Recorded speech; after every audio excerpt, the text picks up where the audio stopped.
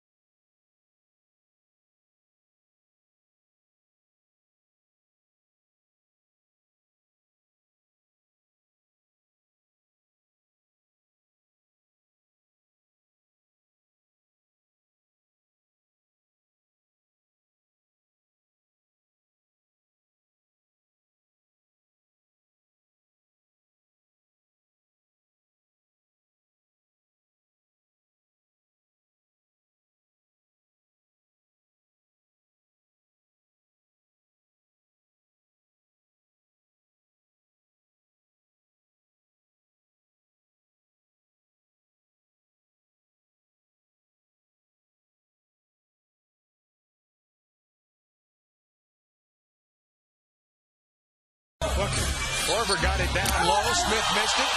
Lynn in the fast break with a great steal. Delfino inside. Oh, wow. Remember, this Atlanta Hawks team is number 7 in the league in defense. And the Rockets are blowing them out again.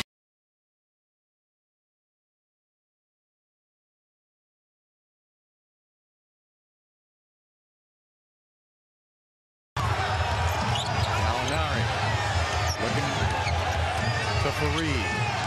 Lynn's on Gallinari. He knows he can shoot over him. Now the Parsons comes over. Gallinari 3 seconds. Down to 2, down to 1. Look at that defense by Jeremy Lin. Unbelievable.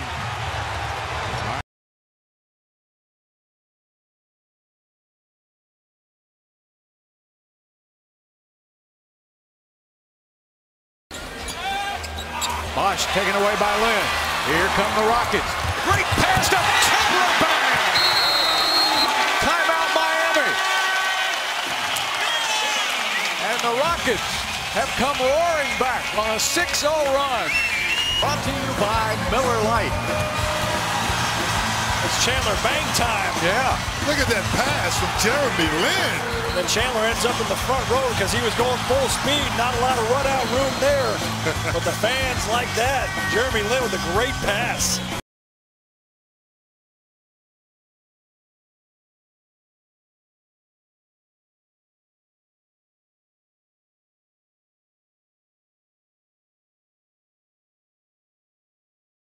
Perimeter to Wade. Wade to Norris Cole, and he runs right over Jeremy Lin. That's an easy call to make. Break, he's got LeBron James on the other side. You give it to Norris Cole. Yeah, you got to know your personnel. They had 3-on-2 as well. Great job by Jeremy Lin getting there to draw the charge. Wow.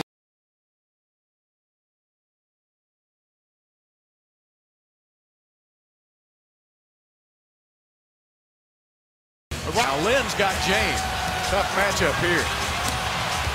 He just bumps Lynn off, takes it inside, lost the basketball. Parsons has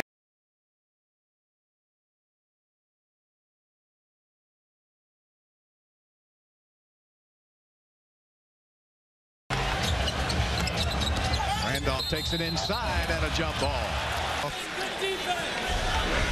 Trying to take advantage of the mismatch against Morris. Watch Jeremy with that help. That's just That's really good help from Jeremy. Really good help. Strong hands by Jeremy Lin.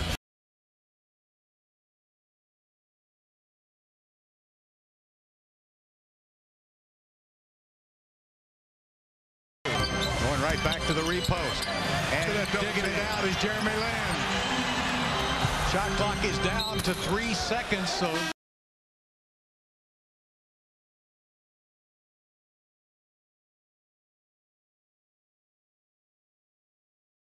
you know, we transfer everything from the practice field to the game field, so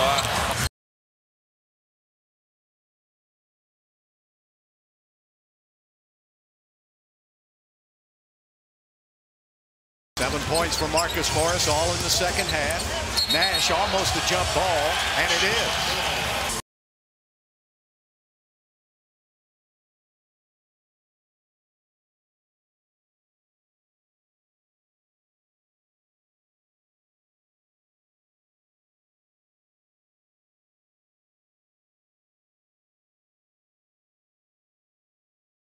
You're going to get them on the run a bit. Good D. Excellent. Oh, guess who? Another one. Guess who?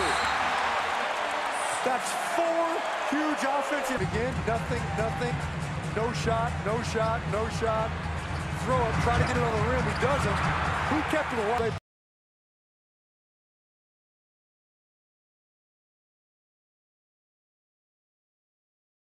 Percentage-wise, and same true for Carmelo Anthony. Those are the 2 stars of this new team.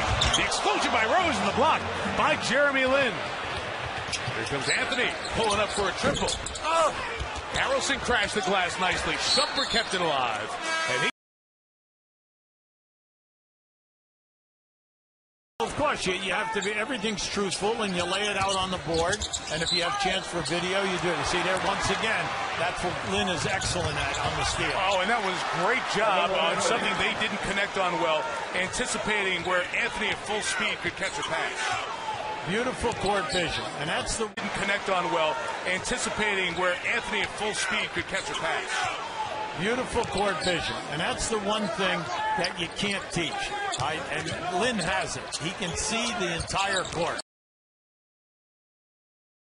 Stop me, but I am not going to stop trying to penetrate to the rim, and he can finish with either hand. And he knocked it away from Dirk Nowitzki. Back come the Knicks on the break. Lynn is fouled by Jason Terry.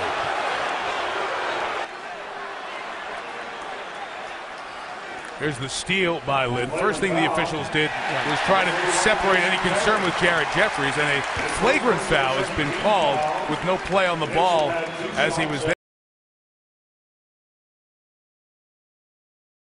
You are out in California, but you're not wearing any Garcia ties, are you? No. Aaron Brooks had the ball taken away by Lynn. Lynn with a steal. He's got Harden on the wing, doesn't need him. How about that to get the crowd going?